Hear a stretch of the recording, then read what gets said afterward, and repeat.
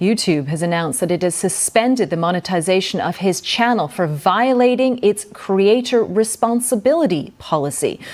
4 women have accused Russell Brand of sexual assault and emotional abuse. Russell Brand denies the allegations. So you might be familiar with YouTubers. Sometimes in the middle of their video, they themselves will stop, look at the camera and promote a product or a website or a service. Now, YouTube is listing at the top of the video that there is paid promotion. Yeah, YouTube has done this in the past with other people that have also been like either criminally charged with or even not criminally charged with, but instead with some kind of like serious allegations have launched towards people where they just like demonetize you. Novara did a segment on the whole thing. Welcome to Novara Live. I'm Michael Walker. Very big news day for you today. Russell Brand has been accused of rape, sexual assault and abuse. The claims come from 4 women who knew Brand between 2006 and 2013. One of those women was just 16 years old. The claims pertain to a time when Brand's fame was growing to stratospheric levels as he hosted comedy specials and a BBC radio show, all while developing a reputation for outrageous behaviour. Brand hosted several seasons of shows connected to Channel 4's Big Brother, as well as appearing on other primetime TV slots. In that period, he also developed a film career in Hollywood, starring in blockbusters and marrying pop star Katy Perry. So what? Now on Channel 4, dispatches investigate allegations of a serious sexual nature against... Age, Time Out, Comedian of the Year, Russell Brand!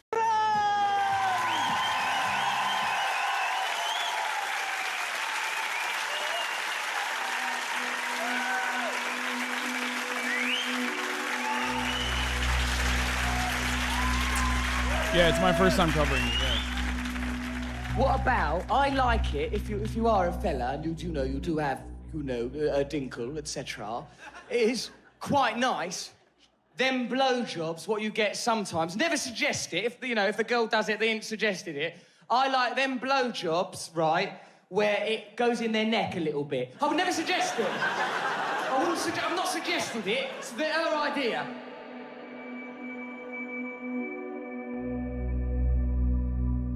Them blowjobs where it goes, that noise. Nice. I wouldn't suggest it. Be wrong to suggest it.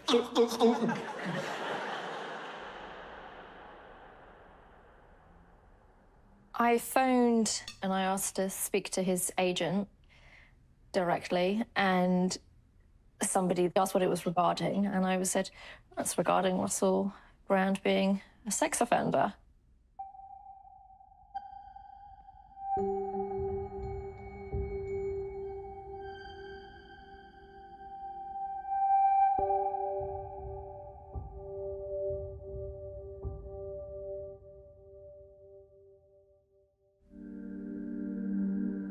He's grabbing at my underwear, pulling it to the side. I'm telling him to get off me, and he won't get off. Like holding me up against the wall, pushing himself in me. He grabbed me and got me on the bed.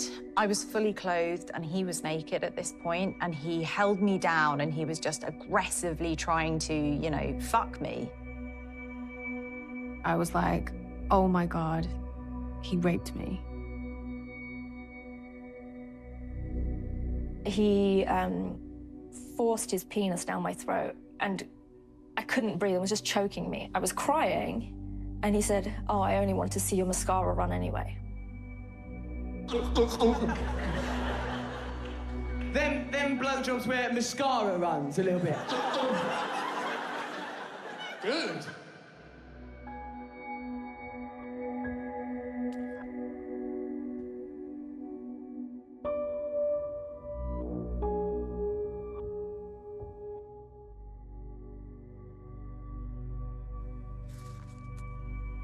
I've never, ever spoken publicly about this before. Russell seems untouchable.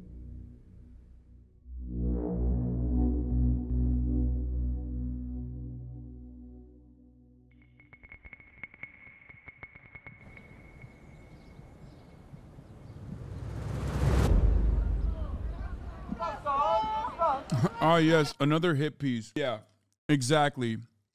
you know, Hollywood, full of fucking, you know, pedophiles, except for suspiciously, full of morally degenerate perverts and pedophiles, except for suspiciously those who just hold on to like right-wing values. Whenever they do some fucked up shit, that must mean there is, you know, they're being attacked for speaking the truth. It's such a funny fucking take to have that, like, so many Republicans regularly say, like, oh, Hollywood's full of fucking weirdos and whatever. And then as long as one of those weirdos is, like, a little conservative, they're like, no, this guy fucking 100%. He's being attacked for his ideas. Okay, yeah, 4-year investigation probably came after because he was speaking the truth about vaccines or whatever. He's just starred alongside Tom Cruise in blockbuster Rock of Ages and is about to embark on a new venture as the host of his own late-night chat show, Brand X. Hello, thank you very much for clapping. Welcome to the show. It's called Brand X.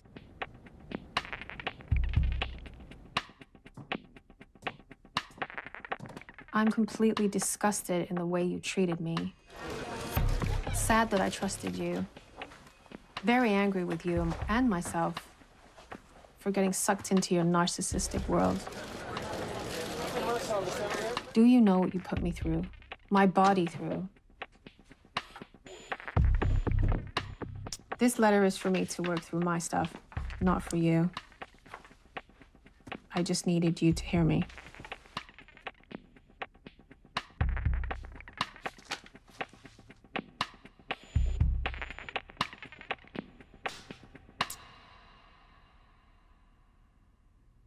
If it positions that as the individual, sorry, a lady uncrossed her legs and I saw up her skirt. And that shows how the human mind works. You can be just about to make a brilliant point about homelessness and the media's service of a corporate agenda, and then you'll see up a woman's skirt and think, well, none of that really matters. He was having a show, and it was his very first one in Hollywood, Brand X. I was at the trial run. There was an after party. I'd never met Russell before, ever, and he literally made a beeline for me and said, I want to meet you. We were chatting backstage. He leaned in and kissed me. It was very, very quick. Brand took Nadia's number at the party, and they stayed in contact. I did go around to his place, and we did have sex. He's like, do you want to use a condom or not use a condom? And I'm like, no, absolutely, we're using a condom. And he did respect my wishes then. He does this thing where he glazes over. I don't know what's going on in his head, so it was kind of weird. July 1st, 2012 was when my rape happened. I was out late, and he happened to call me and say, I've had a really bad day, please come over. And at first I said, no, I'm not going, it's late. And he's like, please come, just come and cuddle with me. So then I gave in, and I'm like, okay. The door was unlocked. I just walked into his place. He comes running out of the bedroom naked. He came at me with kisses and stuff, which was kind of fun. And then it wasn't that fun when I couldn't move, or I knew what he wanted from me at that point. He pushed me up against the wall. I'm like, what are you doing? And he's like, I have a friend here, and I want you to come into the bedroom. I'm like, no, that's not happening. We're not doing that. And I tried to get away from him. I slipped away from the wall. I went to another wall that had a painting on it, a huge painting. My bag got actually stuck underneath that, and it's still on my arm. And at this point, he's grabbing at my underwear, pulling it to the side. I'm telling him to get off me, and he won't get off. And he has that glazed look in his eye again. I was very distraught, trying to get out of the house with him being so much taller than me, like holding me up against the wall, pushing himself in me. I couldn't move. And he finally comes and gets off of me, and I push him away. He blocks the door. He's like, "Are you okay?" I'm like, "No, I'm not okay. Get away from me." And he's like, "Well, let's calm down." I ran out. Brother and sisters in the chat, I changed the title to issue a trigger warning, okay? We are literally 9 minutes into a documentary that is talking about a 4-year investigation into sexual assault. We're 9 minutes in. Shut the fuck up about trigger warnings at this point, okay? Like, of course, there's going to be depictions of rape. It is a documentary about someone who did rape. We block and ban the dumbasses who go, they were asking for it, quickly. The reason why I'm yelling about the people who are like, oh, why aren't you issuing a trigger warning, is because it would be silly to fucking ban you for saying that. For weeks, since this documentary first came out, you've been like, can we watch this? Can we watch this? Can we watch this? Can we watch this? Now I'm watching it and you guys are fucking complaining. Did you want me to watch it so you could fucking complain? Is that why? Is that the reason why everybody was like, oh, can you please cover the Russell Brand situation? Can you please cover the Russell Brand situation? I just really, really want an outlet where I can complain. And I jumped in my car. I was in a daze.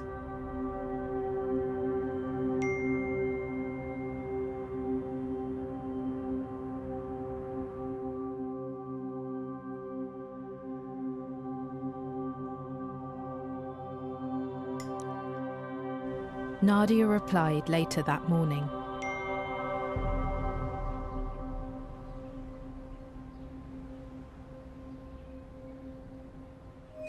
That same day, Nadia went to a local rape treatment centre to report what had happened.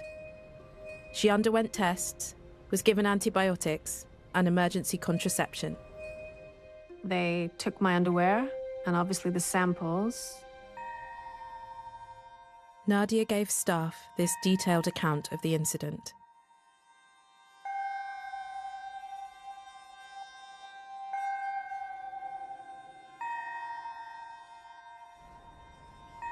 She decided not to go to the police. I was just too scared. I didn't want to put my family through that, let alone me through that, with him being famous. When I went in for one of my first therapy sessions, I literally couldn't say the word rape. I had to keep saying sexually assaulted, but by the end of it, I was like, oh my God, he raped me. People in situations like this always look for a perfect victim. And in many circumstances, there's not going to be a perfect victim, right? And the situation does not demand it. And yet when the perfect victim, and by that I mean like someone who has very clearly been violated and did the things that everyone claims you're supposed to do, in spite of the insurmountable amount of pressure, societal pressure, that stops you from doing that in that moment, okay? People still never look at a situation like this and go, well, okay, well, this is pretty undeniable, okay? And before people fucking freak out because we're talking about rape, and everyone has to be fucking insanely pedantic about what I'm mentioning, the concept perfect victim is not one that I invented, okay? Shut the fuck up and listen to the words that I'm saying. The expectation from people is that, oh, well, why didn't someone go to the fucking cops? Why didn't someone get a fucking rape kit, okay? Why didn't they fight back? Like, these are already ridiculous expectations, as I very clearly defined, okay? They're already ridiculous expectations and victim blaming. But the reality of the situation is that even if someone is doing that, when they don't need to do all of this, to be believed. And when they finally come out and talk to someone, those very same people still turn around and say, nah, it's a lie.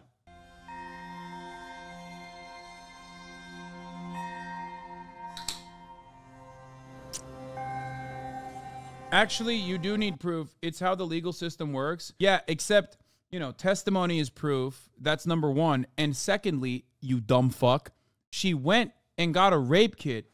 You absolute fucking moron. She also texted Russell Brand, who responded to her text messages immediately afterwards. She went into therapy immediately. What the fuck are you saying?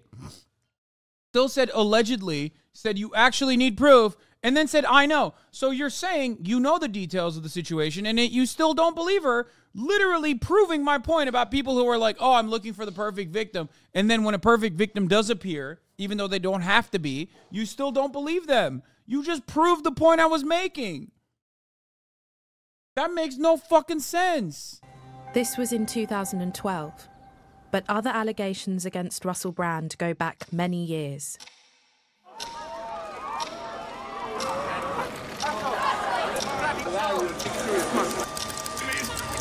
Hey, what a year it's been for you, Mr. Russell Brand. But ever such a nice time.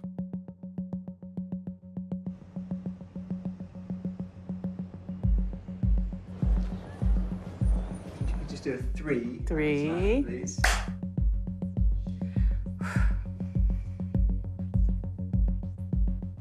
I sent my resume to one of those agencies that like will place you places, and I was given this interview to work with Russell.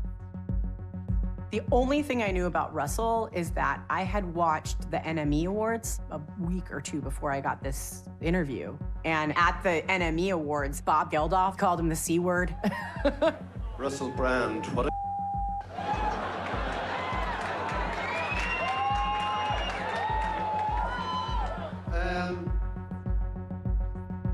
When I met Russell, I was like, oh, this is like weird and refreshing. And it really did seem like he was on his way up. Camden at that time, you know, it was like Amy Winehouse stumbling out of like the Holly Arms. All these like bands that I read in the NME, like hanging out. I'm like going places with Russell.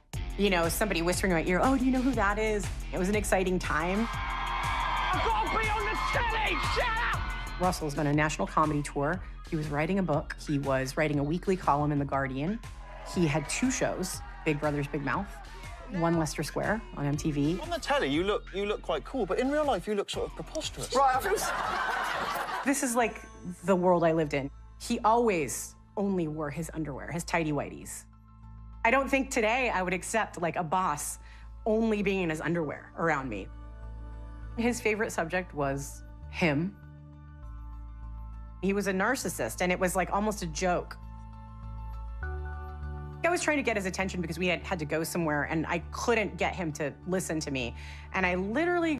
It's also one of those like weird situations where like it's pretty obvious that he is like this, you know what I mean? It's so odd because like nothing about this is surprising. Like the meme that you guys sent me, Russell Brand accused of doing exactly what you think he'd do based on looking at him. Like, you know, you're not supposed to judge a book by its cover, but like, holy moly, this dude, his cover was already like, you know, when she's like, oh, he was a narcissist, he loved talking about himself. I'm like, I mean, yeah. I looked in my bag, found the schedule, and I said, Russell, and I showed him the picture of his face.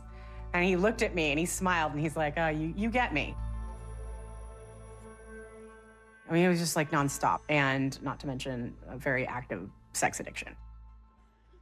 Right, so I used to be able to distract myself from feeling embarrassed and ashamed by drinking and taking drugs, cheer me up a little bit. Can't do that anymore because I've spoiled it, took too much of it. So now, because I can't do that anymore, I like to have it off, right? As sort of, thanks, yeah. Why not? Yeah, let's cheer the idea of sex. Brand was a self-proclaimed sex addict, and his promiscuity was celebrated in the tabloid press. You were voted the Sun newspaper's Shagger of the Year. It was a proud day. He went on to win Shagger of the Year 3 years in a row. I'm assuming though that you take precautions. Yeah, I take an awful lot of precautions. What I do is I make absolutely sure that it is a woman, then go for it. He was well known for his controversial sexual humour. Part of this is odd though, because it's like half of the shit that he's saying are jokes.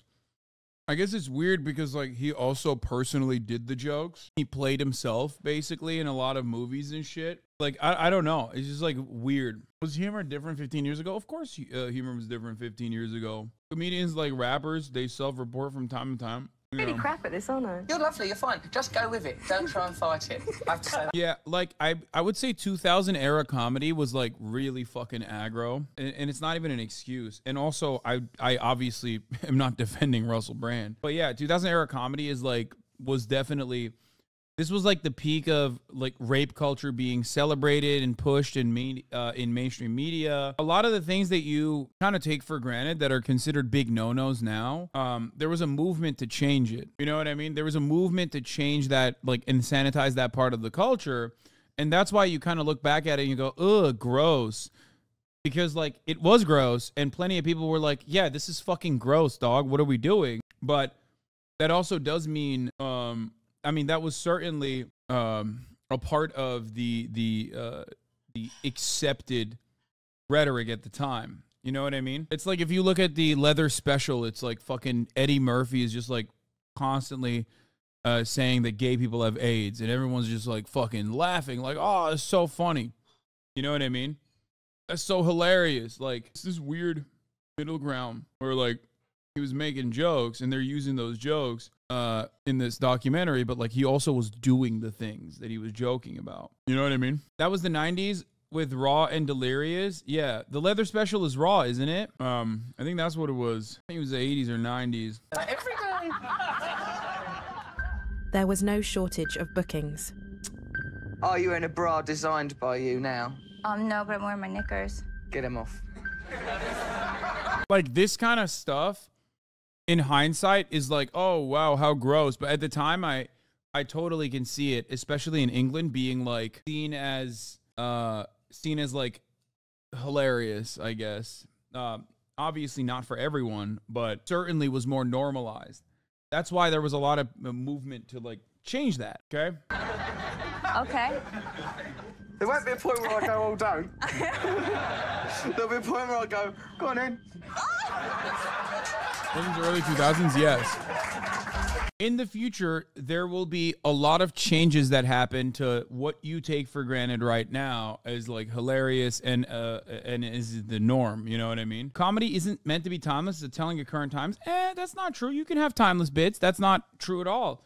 Look at George Carlin. Look at some of Richard Pryor's stuff. Like there are certainly timeless bits, because you can be talking about the fundamentals. You know, I'm waiting for the ball jokes to go out of fashion. They will never get out of fashion.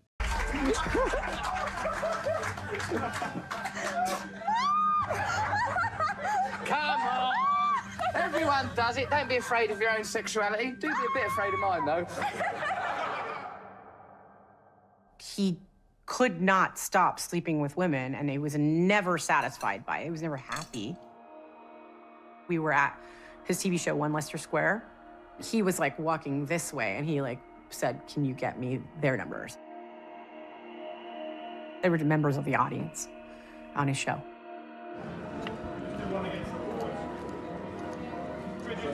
I saw a lot of like things that insane. If I were to walk into it now, I would say, "Oh, that's not right." But like back then, everything was so normalized. At this time, Brand worked closely with a small trusted team, including his long-term writing partner, Matt Morgan.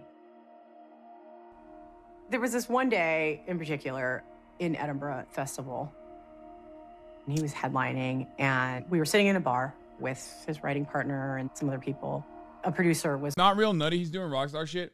Yeah, a lot of people don't really realize that every single old rock star that they listen to openly fucked like 14-year-olds in their fandoms and wrote songs about how nice their vaginas were. Like, I'm using very specific language here because that is literally what they did. Like, you might think I'm fucking wrong about this. Like, every single one of those motherfuckers did that shit. No, not just fucking Ted Nugent, okay? Literally, this is what they used to fucking do this shit. I really thought people were joking back then. Like, it was so over the top. It's funny rather than gross. The show, they did a 24/7 stream of every episode from the start, watching 1999 comedy in 2015 was insane. The punchline of every joke was, haha, gay. I love that 2023 comedy has not evolved, and now every joke is still haha gay, sometimes unironically and sometimes ironically. It's a timeless classic when you think about it. To say something is gay is a timeless classic. It always comes back around to it, you know?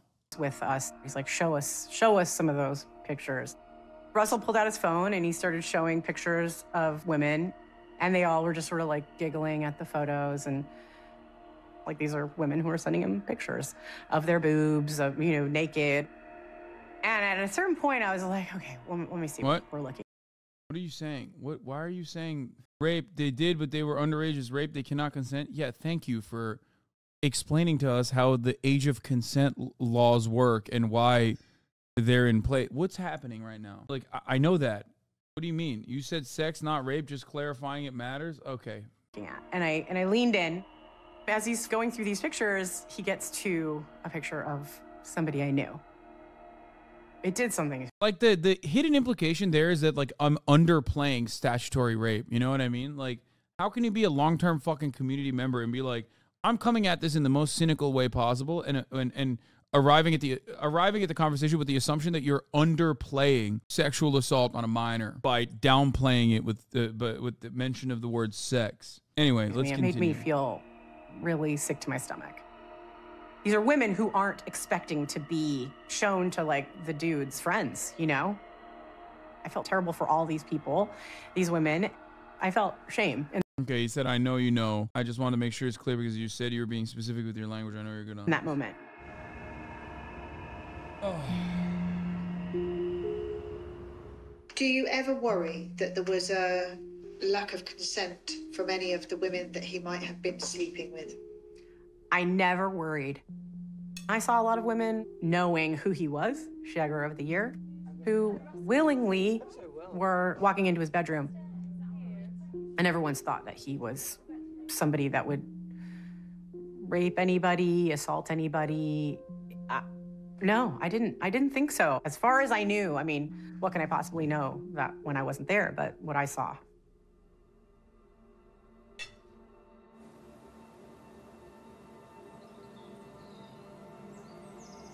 I mean, I thought he looks like a gross pervert, but, like, I get what she means by that. Because it's like, it's so out in public. You know what I mean? What's her angle? Her angle is, like, covering her own ass most likely, but also probably being very, like, straightforward about it, where if she saw, like, hundreds of women throw themselves at Russell Brand over the course of her, like, career being his fucking assistant, and so she probably was like, there's no fucking way this would happen. Like, people are just, like, literally throwing themselves at someone, because women, just like men, misunderstand why or how rape happens. It's not about sex, and it's not about gratifying your sexual urges. In many instances, it has nothing to do with that. It has everything to do with power. It's not like, oh man, Russell Brand can't get pussy, that's why he has the rape. Like, that's not usually how that works. It's usually a specific urge to have power over someone. That's how it works. Grown up, thought I was very mature, but like I knew everything about the world. The law enabled it as well. It shouldn't be legal for a 16-year-old to have a relationship with a man in their 30s. I never felt there was any kind of power balance at all. I always felt like he had the upper hand.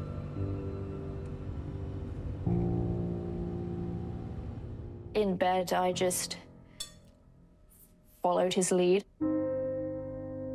That part is fucking nuts. He was grooming a 16-year-old fan when he was like 32 or some shit. Like, I mean, every part of this is fucking nuts, but that one is like especially nuts. You know what I mean? 16 is insane. Like, what the fuck? Unfortunately for the world in general, in the UK, that shit's legal, which I don't know why. I don't fully understand it. Like, if you have Romeo and Juliet laws, like, in certain circumstances, it makes sense. It's just, like, so that you don't get, like, unjustly prosecuted. Unjustly prosecuted as, like, an 18-year-old, you know what I mean? When you're, like, dating a 17-year-old or some shit, like, that's why they have some of these laws. It's like a flat acceptance of 16 and going all the way up to, like, however fucking old you are is wild to me. Also, this is a law that exists in a lot of European nations. Make no mistake, chatters. Many people have said, oh my God, like Japan, they finally fucking raised their age of consent to 14 or something. Or it was 14. What was it? What do they do in Japan? I think they raised it to 16 or something. And it's like, there are literally age of consent laws that are similar to the Japanese ones all around Europe. And even in the United States of America, depending on which state you're talking about. Exciting what's going on. Ashleen has gone next door. By April 2006, Russell Brand was in great demand. Away from the limelight, at the age of 30, he was starting a relationship with 16-year-old Alice. I had a friend that worked in the Leicester Square building that housed MTV. I was coming out of that studio and Russell was coming in. He saw me and he'd asked what my business was there. I'd just been to Topshop. He took the shopping bags from my hands and picked a dress out and he said, okay, you're going to wear that on a date with me. I remember wearing, you know, a red wiggle dress and big platform shoes and had my hair blown out and was wearing makeup, but I didn't look like a woman by any means. I was... Yeah, that's Riz, but not to a 16-year-old. Brother, you can't, under any circumstance, Riz up a 16-year-old unless you yourself are also underage, okay? What the fuck are we talking about? Yeah, it's called criminal Riz. Why is it legal then? I mean, do you really want me to explain why it's legal? Because it's fucking weird and perverted, and many rich old scumbags are weird and fucking perverted, dog. That's it. What do you mean, why is it legal then? It's so dumb to have this question. It's dumb to ask this question. Like, there's plenty of fucking things that just don't make sense that are the law, okay? Why is it technically all right to hire children to work at the fucking factory as long as you just pay a fine, you know? A minuscule fine, mind you. It was overwhelming, but I did feel, yeah, I liked him, and I felt a bit giddy. I felt special. I woke up to text messages from him saying that he dreamt that we were married and how happy it had made him. Looking back on the relationship, which started consensually, Alice now feels she was controlled by Brand. He would later joke on stage about his techniques with women.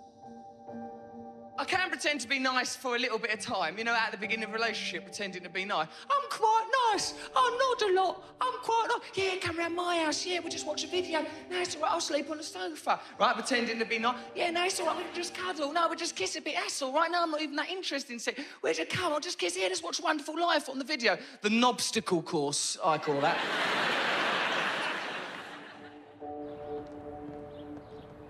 I met up with him. We walked through the door, and then again, things got very intense very, very quickly. He was like, so how many people have you had sex with? And I said, no one. Like, I've never had sex with anyone. And he got an erection straight away. And he was like, oh my God, he's like, my baby, and picked me up and cradled me in his arms like a child and was stroking my hair. And he's like, you're like my little dolly. Oh, fuck, yo. Dude, what the fuck? Russell engaged in the behaviors of a groomer. Looking back on it, I didn't even know what that was then or what that looked like. He would try to drive a wedge between me and my parents, taught me to lie to them. He's like, here's how you avoid nap time. Here's how you if you make a pee-pee in a diaper, this is how you're supposed to get out of it, yeah? Blame someone else. Fucking weirdo, dude. Jesus Christ. Holy shit. I was at my dad's house and it was 11 o'clock at night. Russell was texting me. He's like, please come over. I need to see you. I'm really upset. Like, I need to see you. And I said, I can't. It's late. He came up with a scenario where my friend was ill and he made me do these role play conversations with him. He was like, okay, I'm going to be your dad and you be you. And he would correct me as we went along. He's like, no, you can't say that. Your dad's going to say this. He had a whole script for me. Alice recalls how Brand made her feel after she'd had sex with him for the first time. When everything was over... Bro, he's like 30-something at this point. Sexting a fucking 16-year-old virgin that he, like, acknowledges is a virgin and is, like, kind of infantilizing. One of his friends came round to the house. They both drove me to the tube station. I felt like a little kid being dropped off somewhere. He reached his hand behind the car seat and was holding my hand behind the seat like my mum does when she's in the car. And it made me feel like, yeah, I felt very small. I felt like a little kid.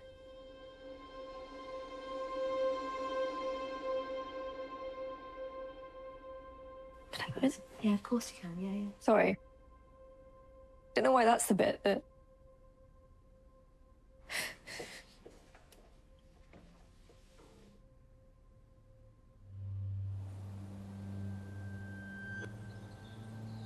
I didn't feel like I could advocate for myself in any way, and I also didn't feel like I could argue with a grown-up. I'd only been seeing him a couple of months. It's wild that she's like describing precisely the reason why there are age of consent laws, because like children can't consent, to every fucking dull motherfucker who's so dense that they just can't comprehend it and go, it's fucking legal, mate. Right? It's fucking legal. And she's like describing as to why it is really fucked up to do that. And then after all is said and done, these guys still turn around and fucking say that Russell Brand did nothing wrong. It's like, what is this? Hasan, you're famous. Ever get too many way too young girls coming up to you? What a fucking take, dog. What a take. I remember he ran a bath for me and he made me sit in the bath. Then he said he had to leave, but I should stay in the bath for the entirety of him being gone.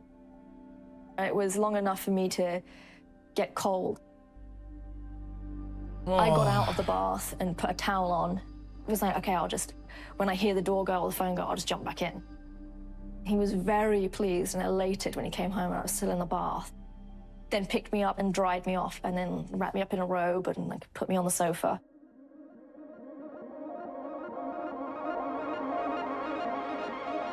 Things took a slightly darker turn. I was sat up in the bed up against the headboard. Yes, once we're done with this, we're going to look at Ben Shapiro and so many other right-wingers defending him. Okay. And he forced his penis down my throat and I couldn't breathe. It was just choking me and I couldn't breathe. I was pushing him away and he wasn't backing off at all. And so I ended up having to punch him really hard in the stomach to get him off. Where's the possible and then TOS? He fell backwards and I was crying. And he said, oh, I only want to see your mascara run anyway. The U.S.-centric statutory rape discourse is, I believe, distracting from the actual rape claims. 30 and 16 is gross, and maybe it should be a crime. Well, it is a fucking crime. In the United States of America, in plenty of states, it's a crime. So the maybe it should be a crime conversation, I know what you're trying to say, but like maybe it should be a crime conversation, I think is prescient, okay? So that's number one. And number two, there's also additional crimes even under UK law. US law is problematic too, e.g. 20 and 17 is statutory rape. No, you're wrong about that. That's precisely the reason why they literally have Romeo and Juliet laws in many states. Like, you're wrong. The U.S., at the very least, even though the U.S. is wrong on many counts, and for the record, not only is the U.S. wrong on many counts, they also have like a lot of allowances for child marriages and the like, parental consent and things of that nature for children to literally get married to adults. But across the board, 18 being the age of consent is good. Not only is 18 being the age of consent good, but also there are accompanying Romeo and Juliet provisions that allow people to, that are in the same fucking age range, allow people to have normal fucking relationships. While 2017 is still super fucking creepy. Okay, dude. Like, those provisions and carve-outs are created specifically for people who have, like, been in relationships for an extended period of time when they were both children, okay? There is no black and white. The closest thing you can get to with black and white in this kind of situation is age of consent laws being 18. That's it. Okay? I hate the problematic age gap discourse that happens every single time we have these conversations, and it's so stupid. I know the age of consent is 16 in the UK. It's fucking insane that that's the case. Them blowjobs where mascara runs a little bit. Good. Where too much saliva is cut. A lot of spit. But I wouldn't suggest it. That would be horrible. If I suggested it, no, that's improper. Weren't those provisions made for people that went to high school together, or at least that age? Yes, exactly. And then I knew at that point that, like, he didn't care about hurting me physically or emotionally or any of it. He just was... It took me... I was like, I know that it shouldn't take you having to punch someone and to win them. To get them off you, it shouldn't be a physical fight. After that, I just said that I wanted to go to sleep. So I just, like, laid on one side of the bed.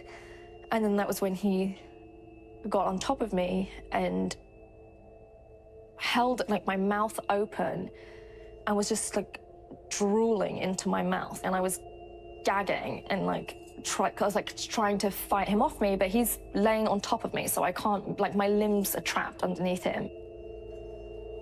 It is my humble view that there ain't a single sexual act, from the humble wank right up to the sexual apotheoses, that is bumming, that ain't enhanced by spitting. There's literally no joke there. That is just a sex tip. One of the other things that I'm finding out about England is that, like, what they considered comedy, like, I know that the attitudes, the vibes were, like, definitely different back then. Cultural norms definitely different, right? But, like, that's just, that doesn't even, it's not even like, oh, it didn't meet the standard of time, okay? Like, that's just objectively not comedy. You know what I mean? I don't even get what the people are supposed to be laughing at. There's no, like, exaggeration even. It's kind of wild how just unfunny he is. It's weird. I like that you said just living a life and talking in a funny voice, but they're British, so to them his voice isn't funny. To them, they think his voice is normal. You know what I mean? They all fucking talk like this too, mate, you know? Fucking hell. That Russell Brand, yeah, he's quite the fucking funny man. You know, that's how they sound. And he held my mouth shut and made me swallow it. And so I was just, like, gagging and crying. 2750 is apparently an audio TOS. I remember just at that point feeling like everything was very dark. I didn't know why he even wanted me there, because it didn't seem like, even doing that stuff didn't seem like it was making him happy. He just seemed angry the whole time. And he seemed angry with me. And I didn't know what Major I'd done. TOS from 3030 onwards? Wait, what, really? Wait, let me see. Oh, what is it? What the fuck is the TOS? Oh, wait, what? Wait, is that his actual dick? What the fuck? He would just, like, take his dick out in public? Oh, God. I mean, I guess it's, like, totally censored, but still. And he seemed angry with me. And I didn't know what I'd done.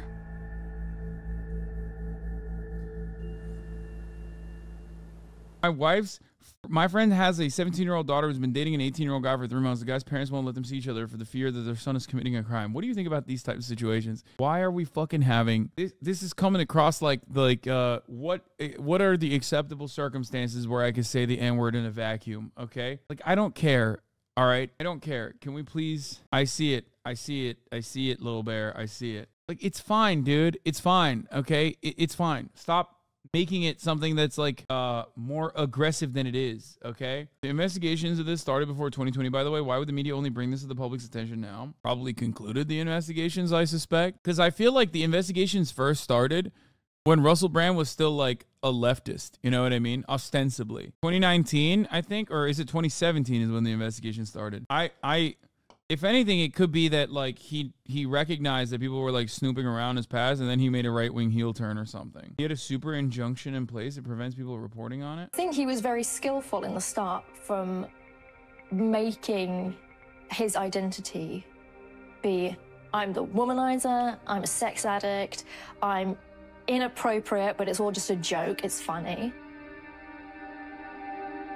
It's, you know, it's a smoke screen for a lot more of his dark behavior. He can keep pushing and being more and more extreme. And what is this, Daniel Sloss? Did it.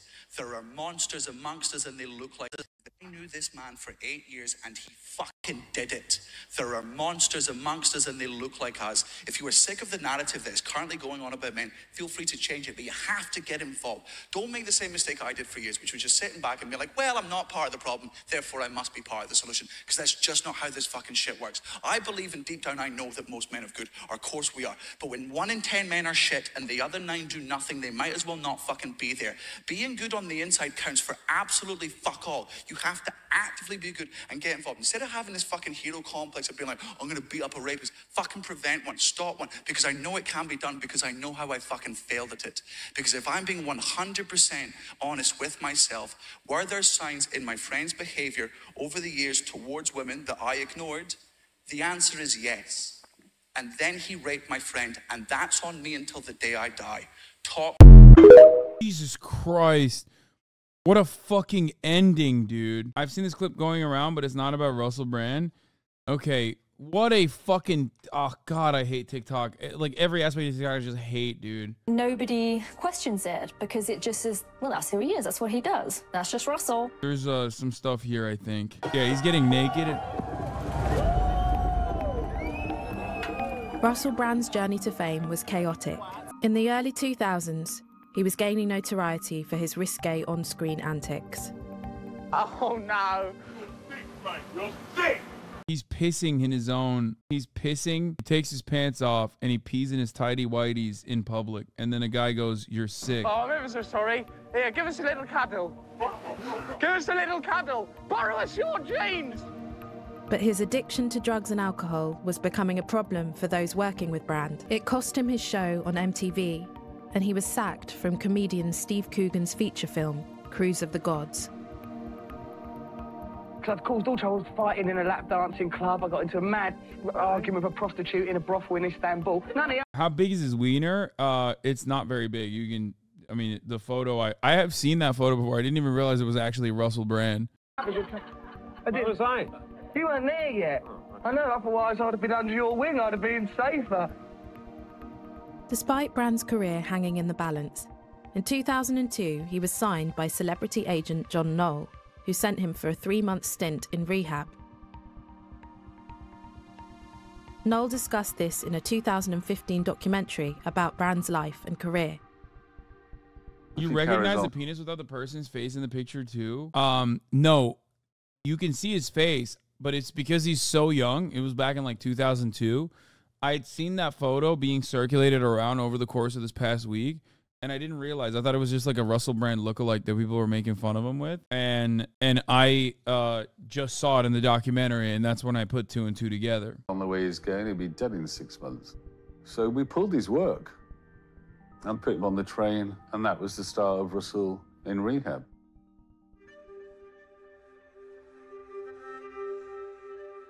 Brand emerged in early 2003, clean and ready to work, and Knoll started putting him up for jobs. I Russell! paving the way for his entry into mainstream television. Hello, this is the return of Big Brother! Yeah, he's back this year. Mean! We've got new rules. We've got a new house, 12 new housemates who are going to be taking up residence. Big Brother was a television phenomenon. Millions tuned in every night.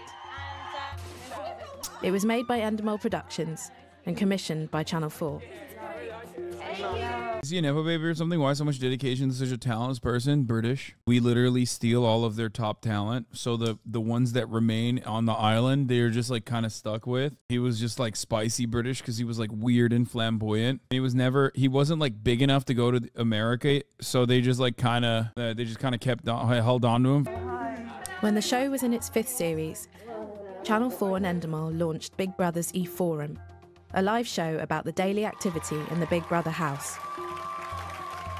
Brand was hired as its host. Wow, cheers. Welcome to Big Brother's E-Forum. I'm Russell Brand, and at the Big Brother was DLC. a huge moneymaker for Endemol and the broadcaster, with Series 5 generating £45 million in advertising revenue alone. Brand was now the spin-off show's star. But within a few weeks of starting on set, he focused his attention on a junior member of the team. This is a picture of Russell that I took in his dressing room. The cue cards that I've kept, Big Brother's E-Forum. This is a photo of the set. That would be us sitting in for rehearsal. I am a piece of wood, I will remind you of Russell. That's the kind of thing that he used to pass to me when we were rehearsing. I feel like there's some pretty basic stuff that you could just like do. Like, don't shit where you eat. Don't fuck people that are like working under you. Don't fuck your fans. Like super basic stuff. You know what I mean? I don't know. I just, not that hard. It was only one of my first jobs. I was a runner. There was a real sense for me of being the baby. Don't tug the mask of that old Lone Ranger and you don't mess around with Slim. Yeah. Have sex with your fans' moms? Okay, that's not a rule. You're just saying that because I'm sorry, but your mom is a little loud at night and you need to go to sleep. I get it, but that's different, okay? That's allowed. I never said that that's not allowed. That is absolutely allowed. That's not a rule. And wanting to make an impression on everybody. If it was a show day, either myself or the other. Did you mention your new collection already? Just got the email blast. It looks so sick. I'm currently wearing it, and yes, tomorrow. Runner was assigned to Russell, getting him into makeup, getting him on set for the show. He had a way of... It's really hard to describe. He had a way of making me feel like I was special. Rachel says more senior members of the production team working for Endemol would take advantage of her friendship with Brand. Russell used to have days where, you know, he was more approachable than other days. And I think there was definitely an element of not wanting to rock the boat with him too much because of his association with drugs beforehand and the fact that he wasn't that long out of rehab and that he could be quite vulnerable. If the producers or the series producer or director or anyone wanted to get a message to Russell and it perhaps wasn't going to be taken that favourably, they would get me to go in and tell him because they knew that I would soften the blow, because they knew that he liked me, that we had a relationship, a friendship.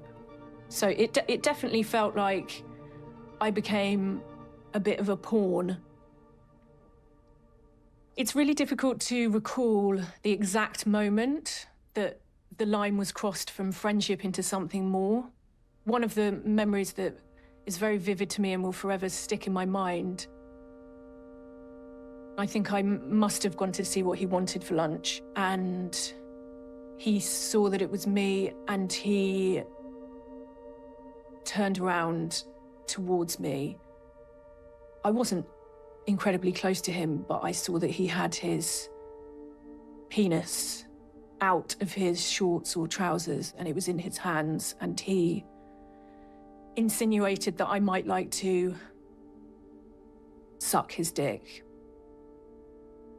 I obviously didn't go and suck his dick, but I also was scared to rock the boat.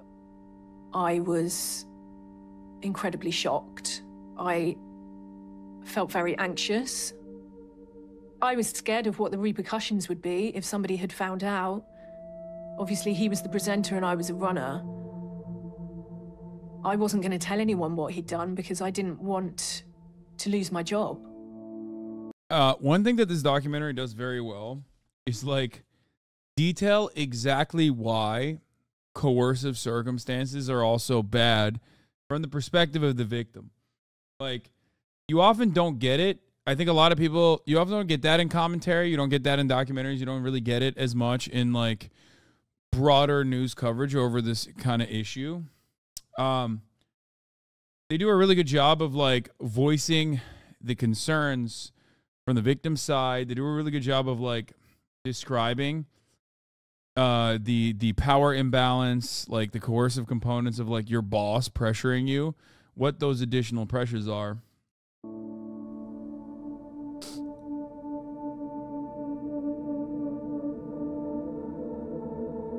As time went on and his flirtations grew stronger with me, I was flattered. I'd been sucked into his world, I suppose. He was a very intoxicating person. Rachel says she met up with Brand outside work and they had sex for the first time.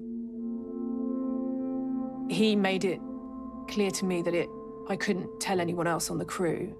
It had to be a complete secret because he had it written into his contract that he wasn't allowed to have any sexual contact with anyone working on Big Brother. Wait, what? A newspaper later reported that one of the conditions of Brand... What the fuck? So they knew? Like, they already knew that this was, like, a problem, and they just kept hiring him? We're literally like, yeah, dude, just, like, stop fucking people. Like, stop raping people, stop sexually assaulting people. Like, we want to keep hiring you. We just want to make sure that everyone in England knew. Wait, really? I feel like, is that one of those things where people just say that, like, after the fact? Or is that one of those, like, is that one of those things where it's kind of like Seinfeld, right? Like, Jerry Seinfeld openly dated, like, a 17-year-old. Or was it 16? Like, it was in the publications, you know what I mean? But I guess that was, like... I mean, it was still gross for the time. It was Shoshana Launstein, who was allegedly 17 when she met the comedian. Not only was Launstein supposedly underage when they met in 1993, the two had a large age difference of 21 years. Seinfeld was 38 years old then. It was assumed they knew there was an implication of it being very possible that he did those things. No one outside of the industry knew. People, i.e. the public, were aware that he was a sex addict. It is debatable. It was an open secret that he was a rapist within the industry. Brand's hire on Big Brother was that he wouldn't sleep with anyone on the programme. Brand himself wrote in his autobiography that before he was offered the Big Brother job, his agent, John Knoll, had to sign a contract guaranteeing he would be no trouble. I didn't know that he had this history of sex addiction, but they obviously did, and it was enough of a concern for them to write it into his contract.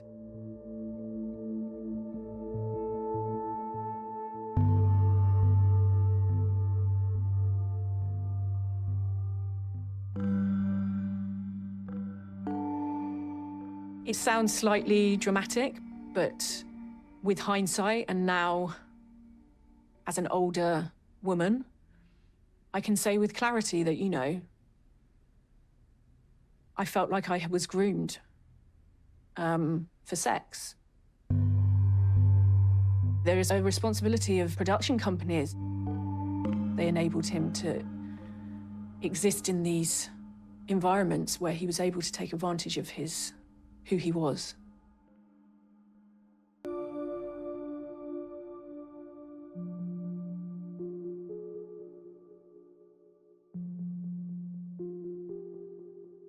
Big Brother was like a world in itself. And getting into that world felt like an incredible achievement. And I felt very lucky right? The housemates have only been locked up for 4 days, and yet already are starting to think of fizzy pop as some sort of precious magical elixir. My role was to recruit audience members for the live show. We used to go out flyering out by the universities, find university students who would come down and be on the show. Anarchy in the Big Brother house. First of all, right, they cut short their medieval tasks. That's not proper, all right, is it? Russell was pointing out women that he found attractive in the audience and then getting the runners to get their details so that they could meet up after the show. He would give a runner a piece of paper and it would be a phone number or where to find him in his hotel room. They would give that out to at least 2-3 girls in the audience. And I say girls because they were like all over 18, but they were all under 22. Oh, hello. I distinctly remember getting phone calls from women in tears the next day saying that they'd met up with Russell. They were mainly upset because they just felt used. You know, he promised he'd call me, he said he'd speak to me again, and I've not heard from him. That said, you know, I don't know what went on once they left the studio. It felt like we were essentially taking lambs into slaughter. We are basically acting like pimps to Russell Brand's needs.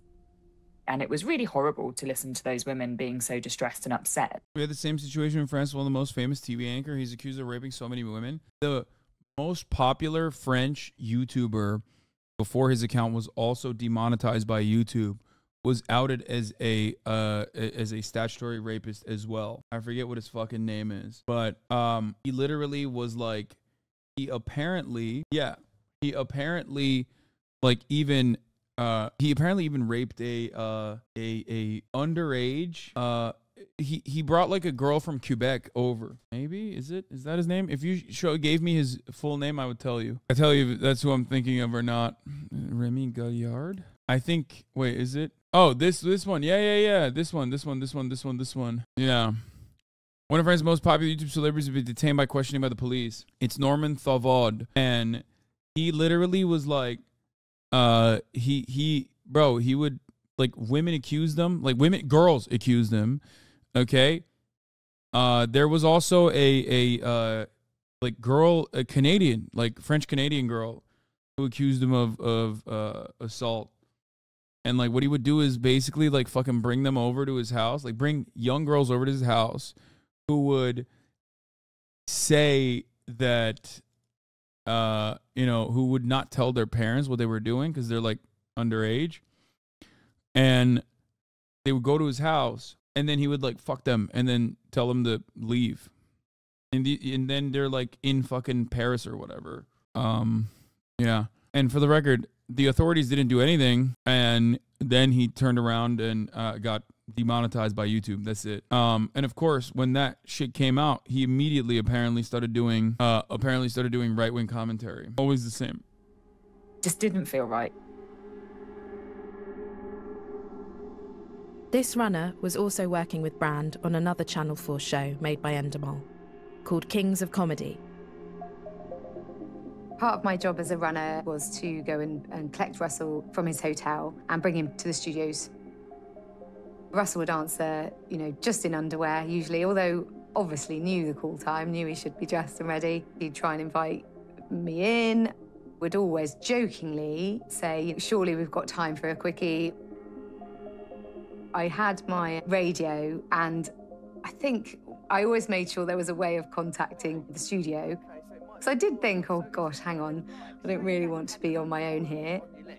It doesn't seem like a great situation to have been put in.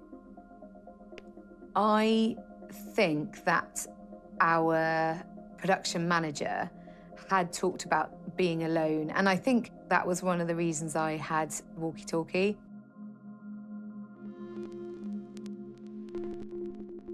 On the next series of Big Brother's E-Forum in 2005, crews say they told more senior members of the production team at Endemol that they had concerns about Brand's behaviour. I kind of felt something wasn't right. I didn't like it. I discussed it with one of the other research team, And we sat across from, there was like a talent booking manager. She was pretty old school, had like a Rolodex of contacts.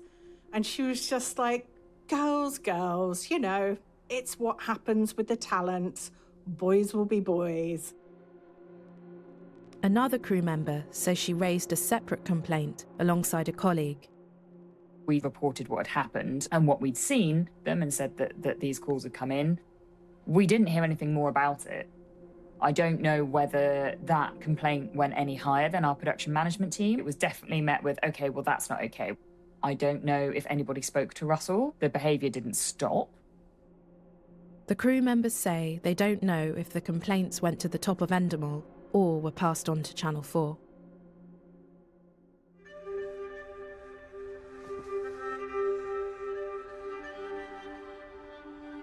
Big Brother is cursed. I mean, yeah. It's not the first time. Everybody should be able to report their concerns, and everybody should be able to report unacceptable behaviour. One of the shocking things is that this was going beyond the production team. It was going out into members of the public who came into contact with him through his broadcasting. Both the broadcaster and the production company are jointly responsible for duty of care and for standards to be upheld during the production.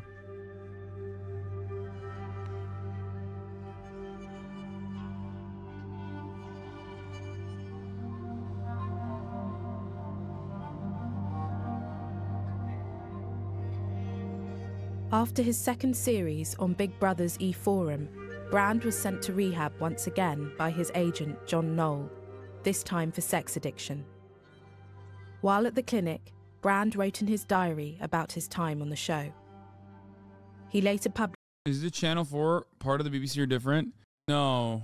Channel 4 reporting on Channel 4 enabling a rapist. I mean, I don't know. I don't know how that works, but it does seem like Endemol, it seems like Endemol avoided the question. It was public owned till last year. Dispatches is a separate team, really superb stuff. Yeah, I mean, I respect the work that they put into this. This is very good investigative reporting. It makes it all the more wild. Like, I'm glad that I'm seeing this because I read pieces of this, right? Over the weekend. I read pieces of it, like bits and pieces. But I mostly saw defenses on the timeline from like the likes of Ben Shapiro, the likes of that like random, what is it, GBN or whatever, like the super conservative Fox News of the UK. Lady was like getting ripped to shreds by her fucking co-host, GB News. And I couldn't believe how much they were just like going out to bat to defend this dude. And then now seeing like the actual reporting on it, it's fucking nuts. Mostly saw defenses on the timeline from like the likes of Ben Shapiro, the likes of that like random, what is it, GBN or whatever, like the super conservative Fox News of the UK. Lady was like getting ripped to shreds by her fucking co-host, GB News. And I couldn't believe how much they were just like going out to bat to defend this dude. And then now seeing like the actual reporting on it, it's fucking nuts. Published it in his autobiography. Russell, you have fucked up every professional opportunity you have ever been given. Now that you've been given yet another last chance and are finally free from drugs and alcohol, you have already begun to tarnish your reputation at Big Brother. Hello. Hello. Oh, hi. After being treated for sex addiction, Brand was rehired to host 4 more series of the lucrative Channel 4 show, now under its new name, Big Brother's Big Mouth. I mean, I feel a bit nervous. Okay. Oh, blimey. Right, I think this is how it works. John Knoll Management said for legal reasons on which they cannot elaborate, they are not in a position to provide a response. Banijay UK, who acquired Endemol Shine, said, "We take our duty of care to our cast, crew and staff extremely seriously. While Endemol did have a code of conduct, support policies and escalation procedures in place Dude, every part of the corporate structure on this is so riddled to the fucking brim with like classic corpo speak tropes, okay, up and down. Like, we've conducted investigations and we're going to continue conducting investigations, but our investigations were not as thorough as they used to be, and now they're much more thorough. It's like, oh God. And then in America, corporations are people. There's no more TOS and the rest of the, yeah, okay. During the period in question, they were not as robust as our current processes. We are sorry these women did not feel supported and protected, and in light of these serious allegations, encourage them to contact us in confidence. Banerjee say Russell Brand's contract did not include any clause pertaining to sexual relationships. Channel 4 said, "We are appalled to learn of these deeply troubling allegations on programmes between 2004 and 2007. We have carried out extensive document searches and have found no evidence to suggest the alleged incidents were brought to the attention of Channel 4. We will continue to review this in light of any further information we receive. We will be asking the production company who produced the programme to investigate these allegations and report their findings. Today, Channel 4 has a zero-tolerance approach to unacceptable behaviour, and a robust code of conduct requires all suppliers to have in place rigorous safeguarding policies and provide whistleblowing support, including Channel 4's Speak Up facility. On Russell Brand's contract forbidding sexual relations at work and unacceptable behaviour in the workplace, they say, "To the best of our knowledge, the contract contained no such clause." Looking on the face of it, it's like Russell having sex with women over 18 who are seemingly consenting. So what's the big deal in that? The thing that is not okay, it's this atmosphere of women being dispensable, women being used for sex, that you can pick them up at work, like out of a menu. They're all really harmful attitudes, and it creates an environment of permission which then can snowball into things that are more serious.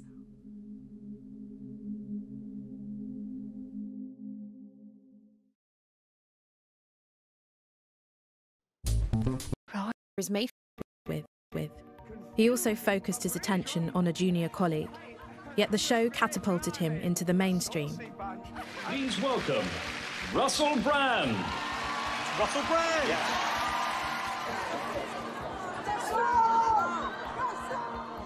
In 2007, he fronted a series of primetime TV shows and starred in British feature film St. Trinian's. Go on, you. All right, shut up, you! That same year, Brand published his first memoir, My Bookie Work. I think in the future, what we're going to look at is like weird and gross is shit like this. Well, we already do now, but like there are still celebrities and stuff that like kiss their fans. I feel like that stuff is going to be considered like completely unacceptable. It kind of is now, but like which even more was the so Christmas in the future. #1 bestseller. It's a searingly honest account of sex and drug addiction, bulimia and self-harm. And it's written by Russell Brand, the lovely, innocent Russell Brand. Butter wouldn't melt. You're listening to BBC Radio 2. It's the Russell Brand Show, and here's your host, I am. By 2007, Brand had secured himself a top spot at the BBC, with his own show on its flagship station, Radio 2, along with his co-host, Matt Morgan. He'd been promoted from his slot on Radio 6 Music, where he later hinted in his autobiography that he'd been having sex with competition winners in the toilets. He implied that the station controller, Leslie Douglas, was aware of this. Bro, this dude was an unstoppable force, man. What the fuck? I don't understand. I thought corporations like cared about self-preservation. I guess like they didn't give a shit because it was like, you know, women, right? Is that what it is? It's a pattern that seems to follow Russell Brand throughout his career. He misbehaves, he transgresses what would normally be acceptable within broadcasting, and he gets rewarded by a promotion, by another show, by something else. We used to be on BBC 6 Music. We've been, I suppose, you know, let's call it promotion. We've been promoted to Radio 2. Jimmy Savile is like the perfect representation of like an entire media apparatus looking the other direction, and like pretty much every single person in positions of power looking in the other direction. And this guy was like, Jimmy Savile is not just like a regular demon, okay? I would say he's the type of motherfucker that even other like, you know how people say like, oh, pedophiles get killed in prison?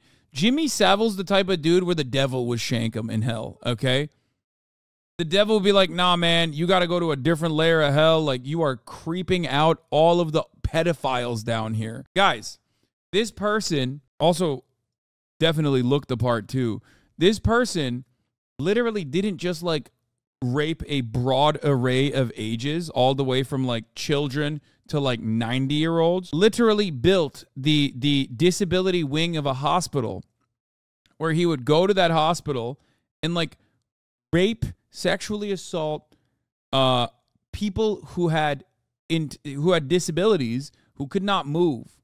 Okay? He built a hospital to fucking rape people. He was a necrophiliac as well, I think. He would personally go to the wings of the hospitals that he used to either work at, because he would also volunteer at hospitals. Okay? Jimmy Savile, for those of you who are saying, who the fuck is that guy? This guy was the most famous person in the UK. Like, the most famous person in the UK, okay? Raping cancer victims is like beyond next level evil. He literally, guys, I don't think you understand. Jimmy Savile is the most prolific rapist of all time. Yes, 100%. He straight up, you're not hearing what I'm saying. He built wings of a hospital, like the disability wing of a hospital, with the express purpose of going to rape the people there who were like comatose or could not move and could not speak. He also was a knight, was knighted by the Queen, was big friends with Margaret Thatcher, and also, you know, the royal family, for the record.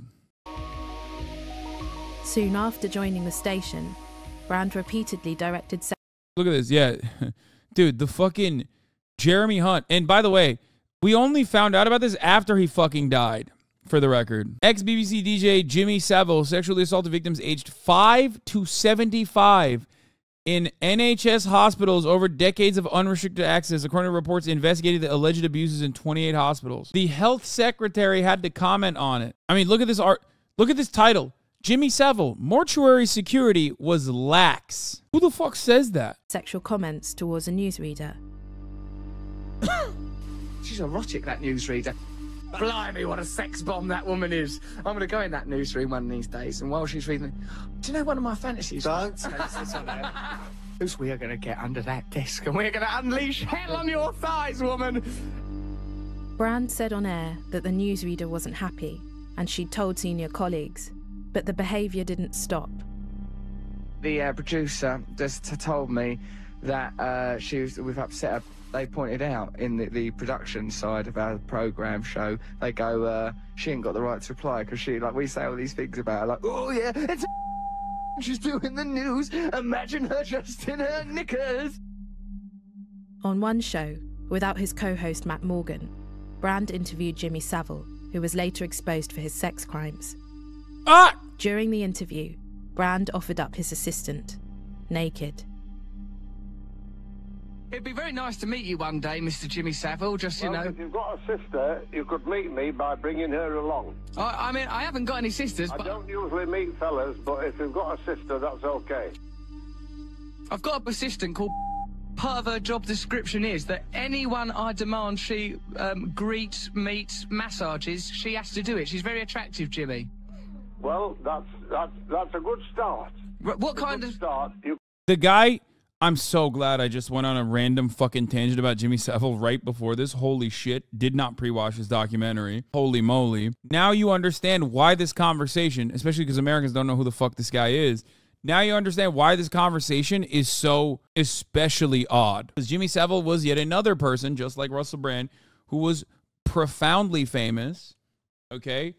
And is still, to this day, as far as I understand, the most prolific rapist of all time, okay? But also, looks gross as fuck, number one, and openly joked about like the gross shit that he was doing on a regular fucking basis. You could send her along to do some research. Would you like her to wear anything in particular, Sir Jimmy? I'd actually prefer her to wear nothing. Right, so you want my assistant to meet you naked? Okay, well that's not going to be a problem. Oh yeah, Jimmy Savile wasn't just famous. He was famous for hosting kids television shows where he would like, it was like the original, his show was like basically the original fucking like Make-A-Wish show. That was the format. The Jimmy Savile interview just beggars belief. Again, he is demeaning one of his female colleagues. He's basically saying, you know, she'll do whatever I also, want. sorry, I just want to point this out real quick. He looked like this. Trigger warning, most prolific pedophile. I'm not even kidding. Like, how do you... England needs to just answer for the crimes of just letting this dude roam around. Like, and before you think like, oh, Hasan, that's just like one image. That's got to be bad lighting. Nope. He just looked like that. And he ran around like that. And people in the UK loved him. Like, they were like, oh, man, what a funny bloke. He's a funny bloke, that one. That's what they said with that voice. Basically saying, I am her pimp. Somebody should have said it's not acceptable to continually have these jokes about sex, jokes about women. You can see a very clear pattern of unacceptable behavior that consistently undermines and demeans women and that leads to sexual exploitation of them. Members of staff were angered by Brand's behaviour.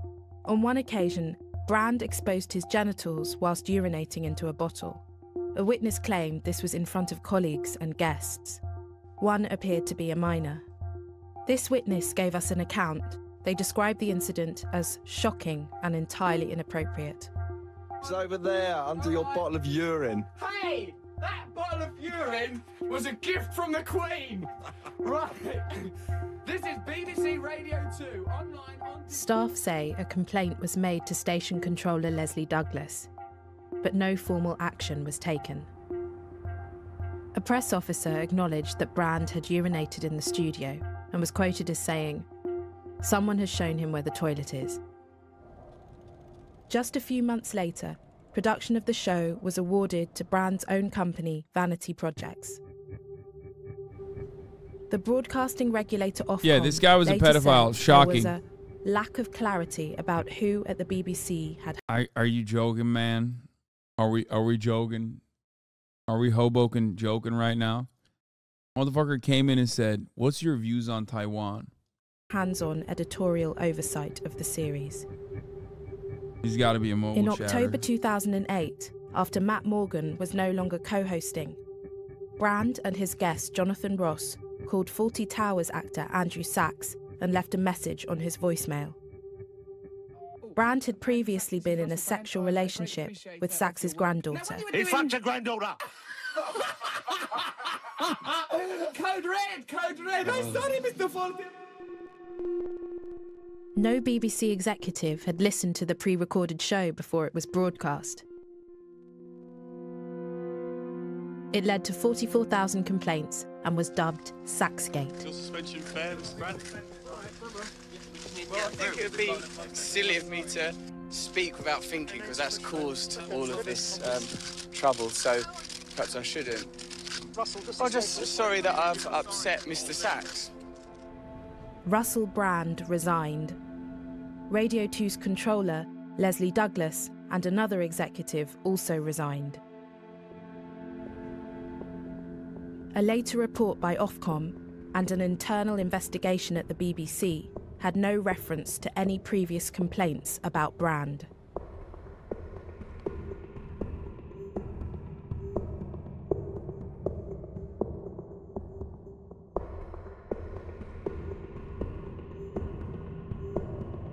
What?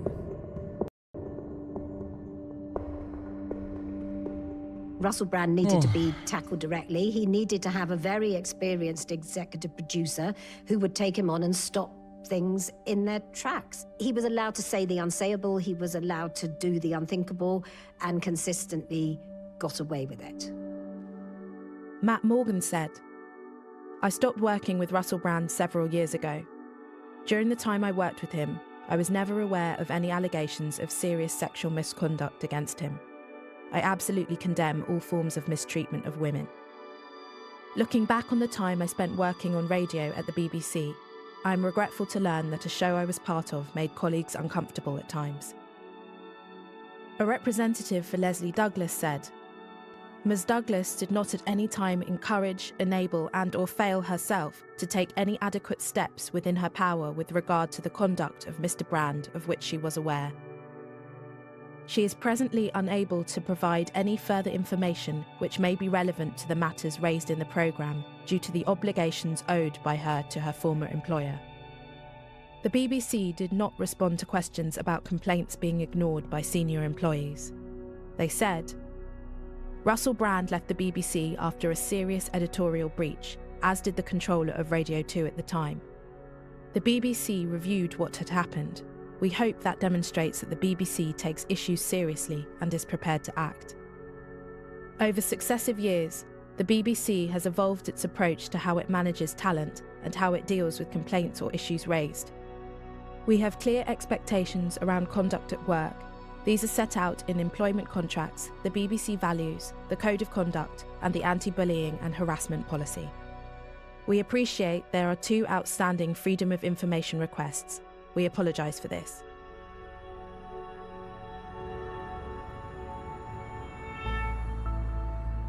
Although Brand's time at the BBC had ended in disgrace, he was finding new opportunities across the Atlantic. Well, what are you going to do in Los Angeles when you get there? Got to do a special for Comedy Central, start rehearsing my film with Judd Apatow, and I'm making a film with Helen Mirren. In the US, his profile continued to grow. Come on, mate, anyone can pull it off for 10 minutes. I'm nice for 10 minutes. So you're not like this all the time? You don't want to be around when the laughter stops. One day, you might realise it's time to switch. In the US. Now on Channel 4 with allegations of sexual violence that viewers may find distressing. It's Russell Brand in plain sight. By 2010, Russell Brand had transformed into a Hollywood A-lister. He was now living in the US and starring in one blockbuster after another. After a whirlwind marriage to pop icon Katy Perry, Brand's fame had reached new heights. The outrageous British comedian whose wild antics have taken him all the way to the studios of Hollywood. Things was getting a bit fruity out there. All right, Liz, goodbye. Yeah, thank you. Well, it's been really a one-foot sleep. See you later, Liz. Russell? All right, take care. Russell, how can I do your bra just like this? It was at this time that Nadia alleges she was raped by Brand. And just months later, another woman says she was left traumatised after an experience with him.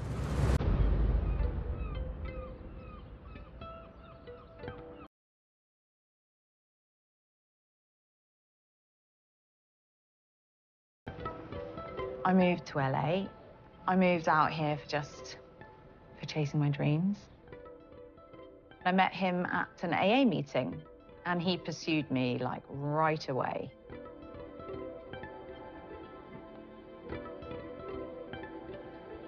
After an AA meeting? Oh.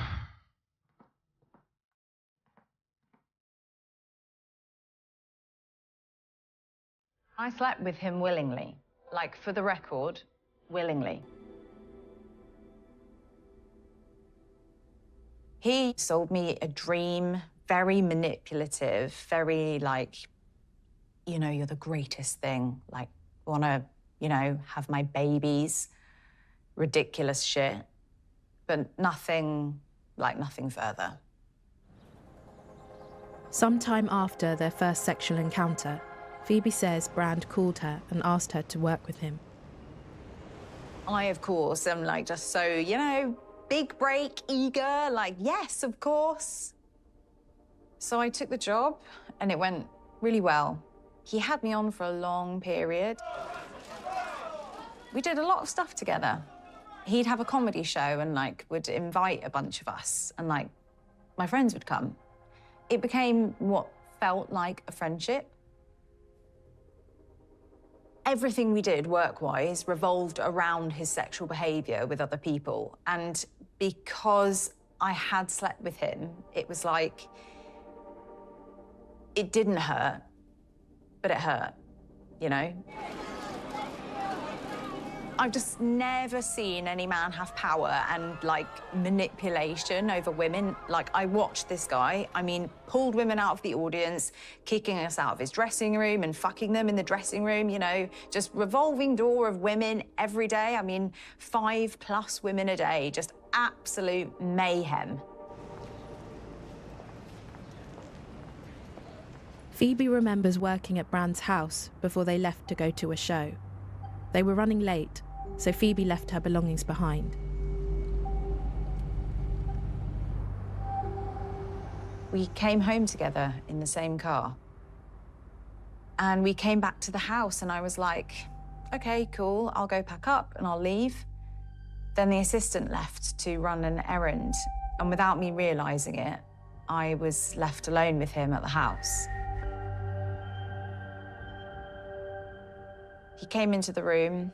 I can't remember if he was naked or if he was in underwear, but he ended up naked at some point, and he started, like, chasing me.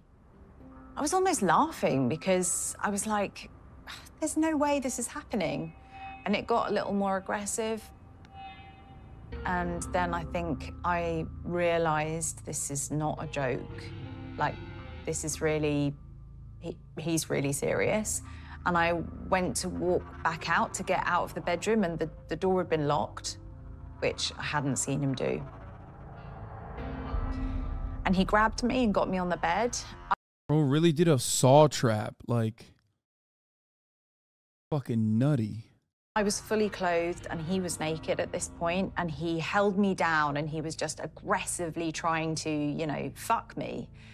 And I saw something come over his eyes, I swear to God, like black. His eyes had no more colour, they were black. Like a different person literally entered his body.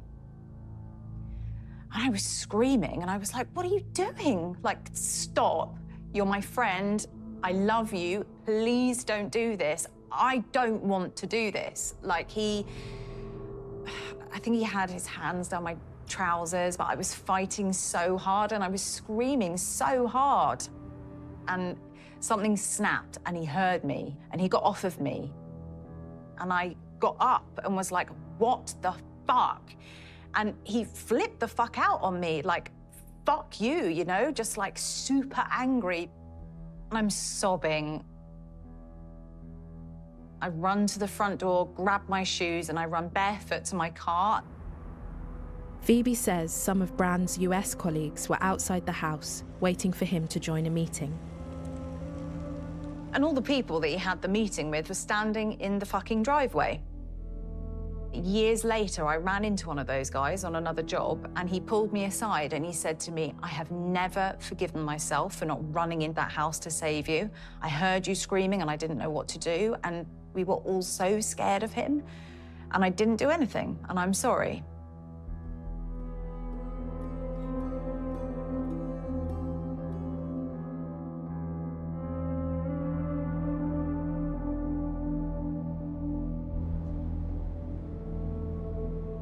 I really think it's worth people realizing that when most people get canceled, it's not an Aziz Ansari situation of poor communication and potential creepiness, but genuine, cruel, and disgusting behavior over the course of an extended period of time, oftentimes with like criminal implications that come after these investigations are concluded. But also, the other part of the story is that, like, I don't even know if this guy will get fucking quote unquote canceled because he's mostly independent at that point, at this point, sorry. And not only that, but he's also like nestled comfortably in the bosom of like far-right conspiracy and misinformation trafficking. So you already fucking have him, like, you have Elon Musk defending him. You had like someone on Twitter said the rape vengers came out of the gates swinging for him, like Elon Musk, fucking Andrew Tate, and so many other people immediately were just like, nah, he's a good guy, he's a good guy, he's a good guy. YouTube demonetized them, but ultimately there's always going to be people who defend people like this. Now, part of that is because like a lot of people have developed parasocial relationships with the man. Matt Walsh and Ben Shapiro and all of them also defended him as well, of course. Part of it is because like he is an anti-vaxxer. Like that is huge, you know? When you're a fucking anti-vaxxer, these people, who would have thought?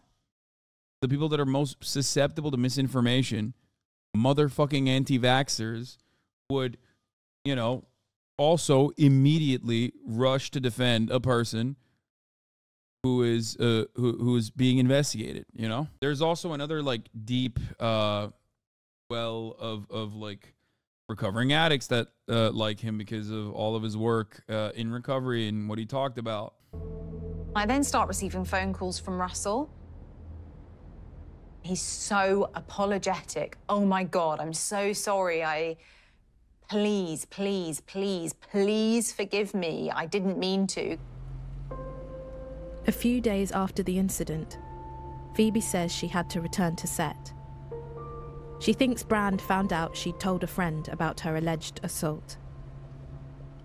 I remember Russell getting me towards the bathroom. I always thought his heel turn was odd. Because Russell Brand, despite being like kind of weird and a crystal mommy and like looking smelly, oftentimes had moments of clarity. Especially as it pertained to, I don't know, media, imperialism, socialism. Like a quote that I oftentimes repeat about when I was poor and I defended socialism, people said I was jealous. When I was rich, I advocated for the poor. People said I was a hypocrite. After a certain point, I realized that they just didn't want me defending the poor. That is a Russell Brand quote.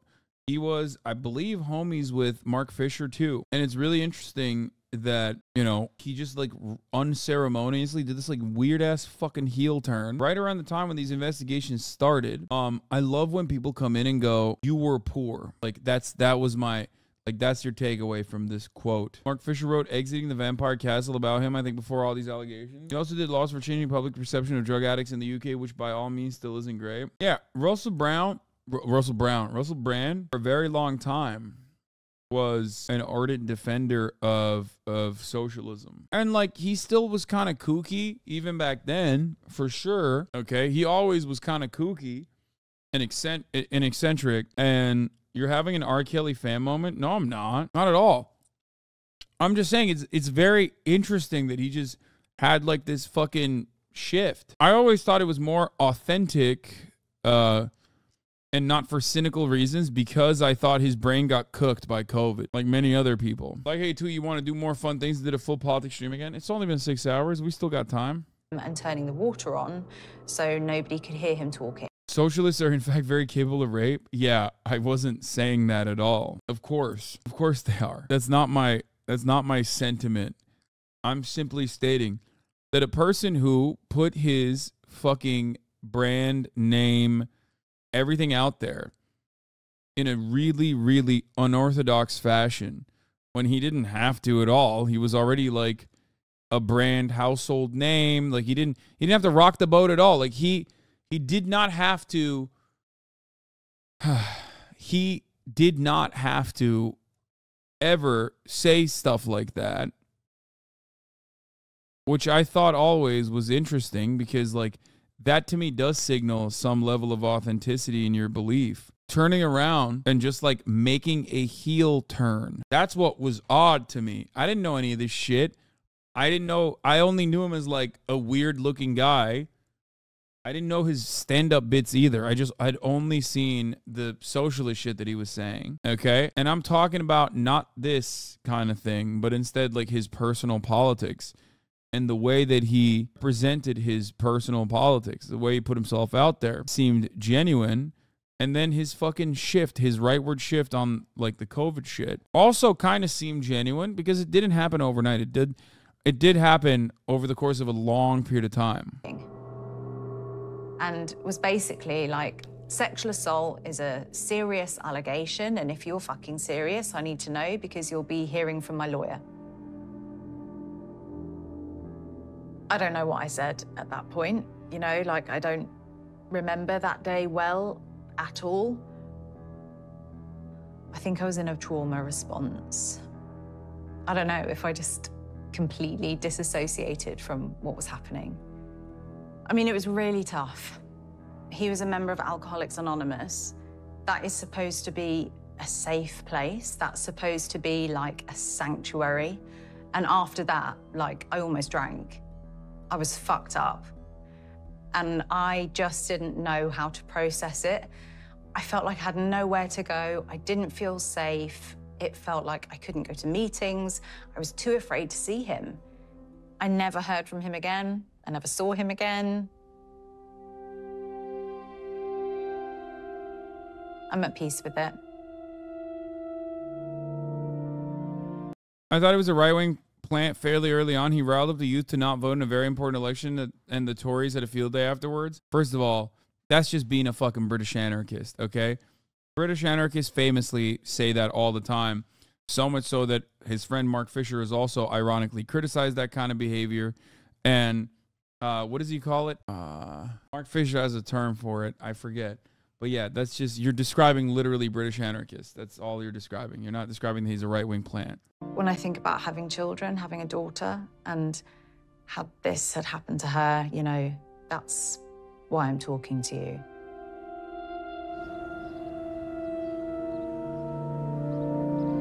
Not Vampire Castle.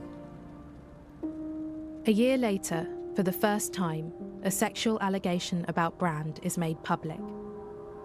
His former girlfriend, Jordan Martin, published a book under a thinly disguised pseudonym revealing intimate details of their relationship, which she describes as controlling and manipulative. The book contains her description of an incident where he got angry and then sexually assaulted her. Lifestylers, yes. Jordan also told her story to the Mail on Sunday, but when the newspaper printed, the reference to the assault had been removed. She says she believes the newspaper was asked to take out the line.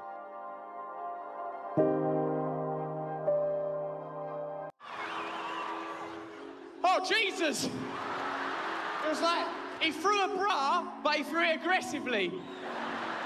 It was sort of a bit sexually exciting and a little bit frightening, as all sexual interaction ought be. Thank you.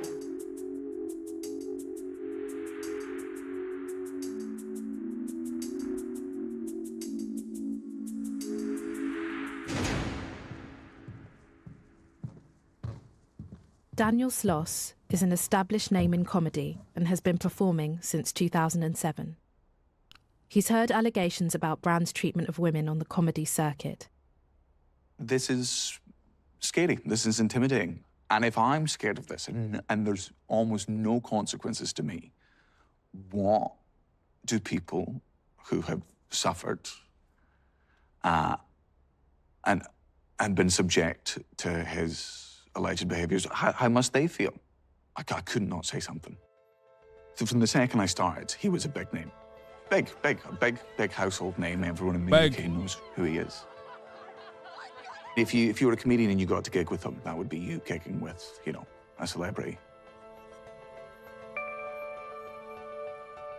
There were many TikTok, stories. yeah. It wasn't just coming from one person or one group of people. You know, it was different incidents over different years and of varying degrees of severity. All right. I'm stood in artist bars with agents, promoters, channel commissioners, and I'm hearing these allegations and these rumours about Russell in the same room that these people are in. And then later on, he would be in a movie, he would be on a television show, he would be hosting something. He was still being employed.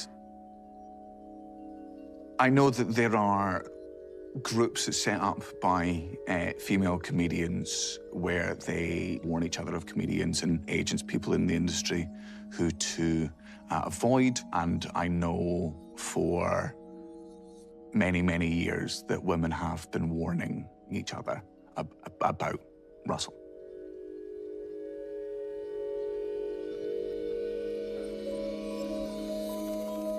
I know there are comedians who have made references in jokes to Russell's alleged crimes and have either been asked or told to not do those jokes anymore. Hearing that is intimidating. It's scary. You don't know where these people are coming from and how high up it goes. Questions that should have been asked about Russell before he was employed for certain things, I do not believe they were asked. But you do look. Oh, I thought they were. Oh my God, I thought him and a bunch of other people were saying I was getting away with stealing the views from Channel 4 or something. Look at people who are in higher positions of authority in this industry and think to yourself. In Phoebe's story, it doesn't seem like he raped her. He just tried to do it and she resisted. Yeah, that's still attempted. You know what I mean? And it's still definitely traumatic. Yes, there are instances where he's like, there are instances where he certainly was attempting and failing to sexually assault someone. Well, there is more you could have done. Yeah, so I talked about the Canada-India thing. Some people come to escape. Chatters. I talked about the Canada-India thing extensively with India and Hasanabi as well. I worship divine sexual female energy. Yes, thanks. I'm saying that not only because it's true, but also because it's nearly the end of the show now. And I know if I say stuff like that about women and divine sexual energy at the end of the evening, there's no way I ain't getting laid after the show tonight. By now, Russell Brand had been at the forefront of British comedy and television for over a decade.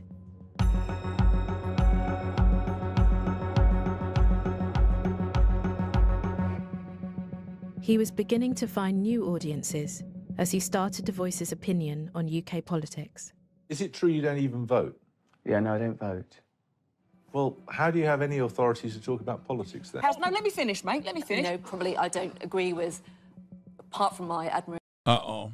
I'm a bit worried that Channel 4 is going to cover his eccentric politics as like predominantly fucking left-wing, and that's why he was a rapist or some shit. Uh-oh. Admiration of firefighters, much that Russell probably Pay says, their pensions then, love. Well, we can come to that. Excuse the sexist language, I'm working on that. One of the things that people really don't like is men talking over women on these types of shows and our voices not being heard, and it's a classic. Alice, who alleges she'd been sexually assaulted by Brand 8 years earlier when she was 16, now had a career in television and was working for Channel 4. What the fuck? Yo! Oh, shit! There was a meeting that I was sat in, and it was with a production company and group of commissioning editors. There were discussions about a show that was going to happen and who the presenter was going to be. And it looked like the most likely candidate was going to be Russell. That's crazy. Okay, that's a fucking plot twist, dude. This documentary has literal fucking plot twists in it. There were a couple of people in the room that raised concerns about him because it came to light that there'd been previous situations where he'd been inappropriate with staff members. The solution that was offered was that we would take the female staff off the crew, and then if there were women there... What's the freak out about, though? Ben Shapiro said that's legal in the UK, so no problem, right? You're joking, right? You're joking, right? I mean, first of all, we're in America, so Ben Shapiro and Matt Walsh, who routinely talk about fucking people grooming... Oh, okay, you're joking. Okay, good. Because Ben Shapiro and Matt Walsh talk about grooming all the time. Like... People are grooming our children. People are grooming our children. And then, like, when you have a situation where, like, a dude literally fucking groomed a 16-year-old, they're like, oh, no, but that was cool. And then they would never be alone with him. I was in disbelief. Alice says one commissioning editor in the room strongly opposed what had been suggested. Brand wasn't hired as a presenter on a Channel 4 show in 2014, but opportunities with the broadcaster kept coming in the years that followed. I'm a good role model for a child. Never yield the sex appeal, Jim, never. There's always opportunities, there's always flies to be caught. He comes across sometimes as a caricature of himself. Oh, that's not true, you've completely misunderstood. So you've got this great big vagina, and this... That's it, Prue. And this... That's why I came on this show. And he also appeared on other channels. You aren't allowed, you're enabled to Enabled is a good word. Yes, I suppose if you're in a position of some success, people will let you be a nutter as long as they're making money out of it. When you look back at that promiscuous lifestyle, do you think, does that appall you? Do you think, God, I was disgusting? Do you look at your daughter now and think, I hope she never meets Russell Brand when she grows up? Don't get so worked up. I don't think there's anything wrong with having a promiscuous lifestyle. What the fuck?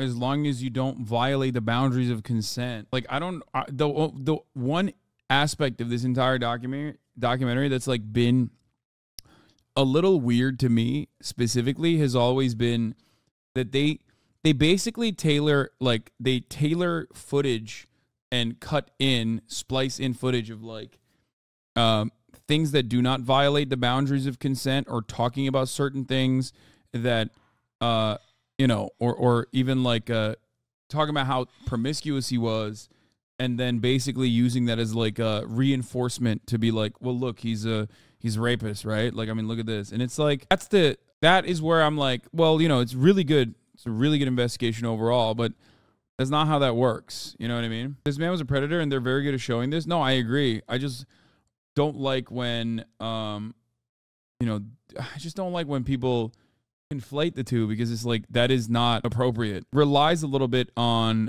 puritanical perspectives. It relies a bit on puritanical perspectives when making an argument that is already like airtight. You know what I mean? But I mean, ultimately, it's like it's a very tiny part of it. It's not that big of a deal. I don't find it to be like that big of a problem, but I am aware of it. You know what I mean? Because I feel like a lot of people that watch this will not even notice that, and their takeaway will just be like, oh, he's promiscuous, he's a slut, he's a hoe, he's inappropriate, he's loud, and like he was, you know, doing it in public in such a fashion. And in certain instances, like, he is doing it in public in a fashion where he's like talking about his predation. But in other circumstances like this one, like, are you afraid of, you know, are you sad that you had a promiscuous past? And it's like, at that point, the person who's asking that question is not like aware that he's a fucking rapist. You know what I mean? Does it appall you? No, my dear. In 2020, Alice contacted Brand's literary agents to tell them about her experience with him when she was 16 years old.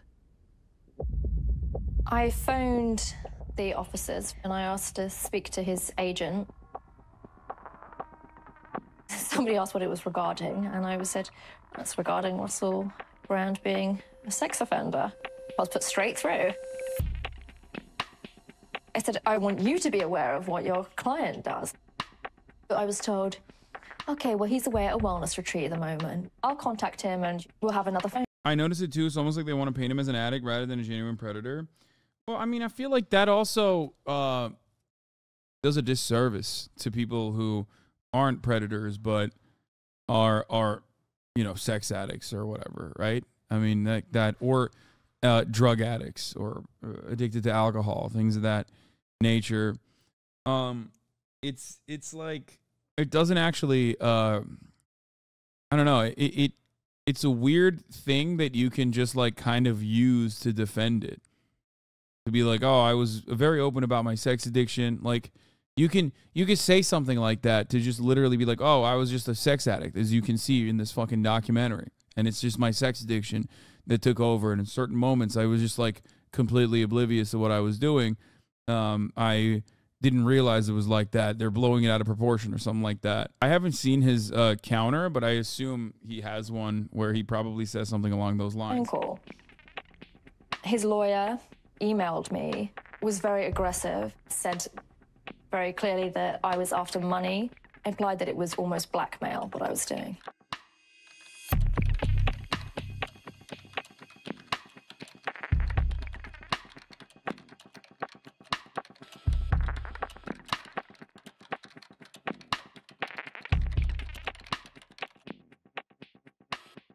And I pointed out I've never mentioned money, I've never asked for money, you're the only person that's ever mentioned money. That was how that communication ended. Over recent years, Russell Brand has stepped away from mainstream television and gathered over 28 million followers across his social media platforms. One breath per charm. Online, Brand discusses conspiracy theories and often takes aim at the mainstream media. The media, our friends, our allies, telling us the truth and definitely not amping up some stories and ignoring others in order to shape our reality to benefit them and their corporate partners. He also gives advice on relationships and addiction and makes millions in the process. 12-step recovery, not just for nut jobs and wackos, although nut jobs and wackos are, of course, welcome. If you're having a lot of one-night stands, I think, like, as long as everything's consensual and no one's being hurt, not you or the other person, what does it matter? Offline, Brand immerses himself in groups which support vulnerable women. In July of this year, he hosted a wellness festival, with most of the proceeds going to women-only addiction charities.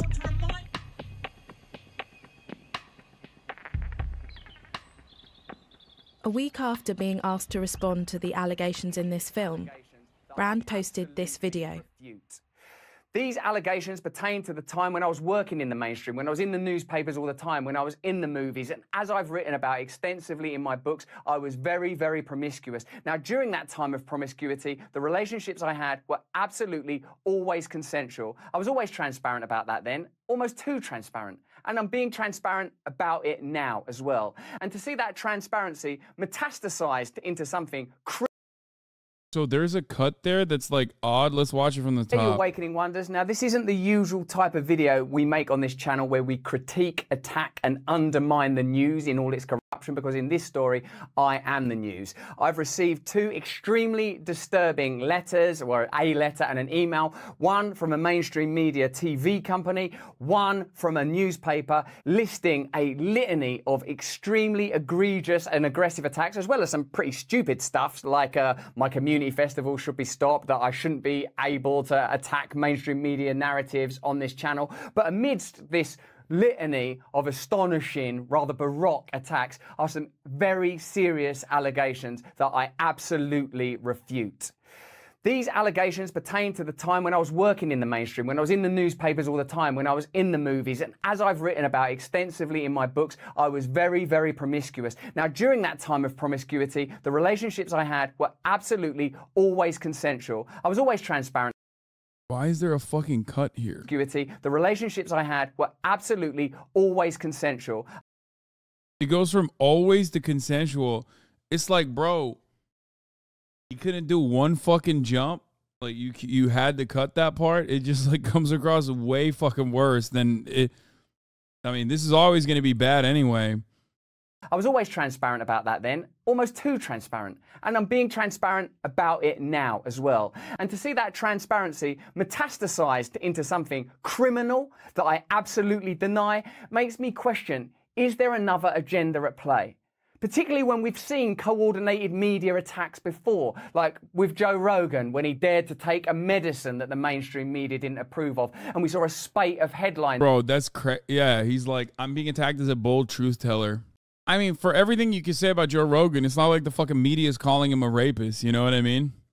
Like, the media shits on Joe Rogan when he says dumb shit. Like, they can't, you know, there's no avenue where people are like, oh yeah, Joe Rogan, famously, he's like a rapist or a groomer of children, you know? He's gone full right-wing conspiracies. You know, perhaps there's something different going on, is from what I media mean. outlets across the world using the same language. I'm aware that you guys have been saying in the comments for a while, watch out, Russell, they're coming for you, you're getting too close to the truth. Russell Brand did not kill himself. I know that a year ago there was a spate of articles. Russell Brand's a conspiracy theorist. Russell Brand's right wing. I'm aware of news media making phone calls, sending letters to people I know for ages and ages. It's been clear to me, or at least it feels to me, like there's a serious and concerted agenda to control these kind of spaces and these kind of voices. And I mean my voice along with your voice. I don't mind them using my books and my stand-up to talk about my promiscuous, consensual conduct in the past. What I seriously refute are these very, very serious criminal allegations. Also, it's worth mentioning that there are witnesses whose evidence directly contradicts the narratives that these two mainstream media outlets are trying to construct, apparently in what seems to me to be a coordinated attack. Now, I don't want to get into this any further because of the serious nature of the allegations. What do you mean he's getting a Rumble contract? He already has one. He interviewed Ron DeSantis on his Rumble show. Mr. fucking I hate mainstream media interviewed literally institutionalist Republican Party defender Ron DeSantis, who unironically oversaw the torture of prisoners in Guantanamo Bay when he was a JAG lawyer. Okay, this idea that like Russell Brand is still a bold truth teller, blah blah blah, all this shit, or even is ostensibly leftist is so silly. You want to know something? You want to know why it's silly? If you don't want to believe the words that are coming out of Russell Brand's mouth, look at the words that are coming out of his defenders' mouths, okay? Because his defenders are overwhelmingly right-wing commentators who 100% would jump at any opportunity to fucking destroy a person who's a prominent leftist figure, who regularly do it with false allegations, not of like sexual misconduct or whatever, but like literally shit like buying a fucking house or buying a car and being rich while socialist and how that is actually somehow hypocritical in their worldview, okay?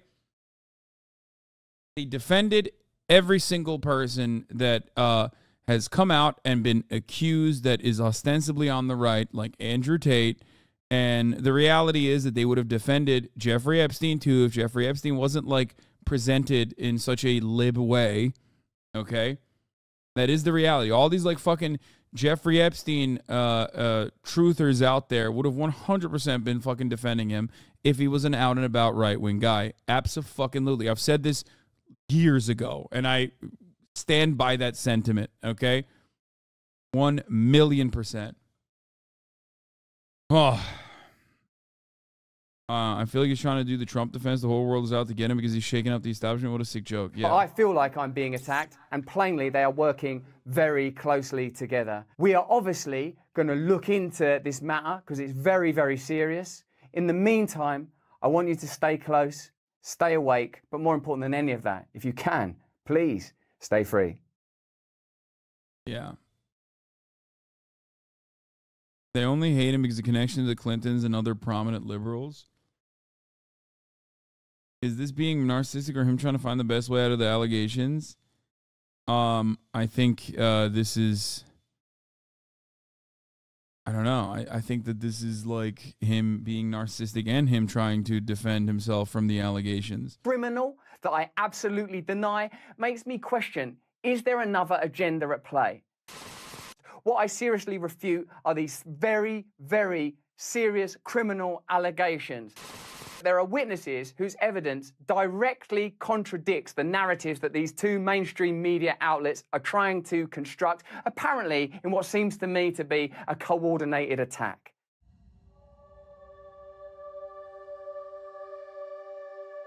Well, how is he a hog vegan crystal mom? There's a lot of crystal moms and who are it hog triggers me. vegans. It hurts me. Now he's a wholesome family man who's like the king of wellness. Oh my god. His dog looks He like did wrong fucking Kaya a things. little bit. It's almost as if there's no retribution for that. It could have been nipped in the bud at the beginning of his career. Had he been pulled up on it, had he been held accountable for his actions.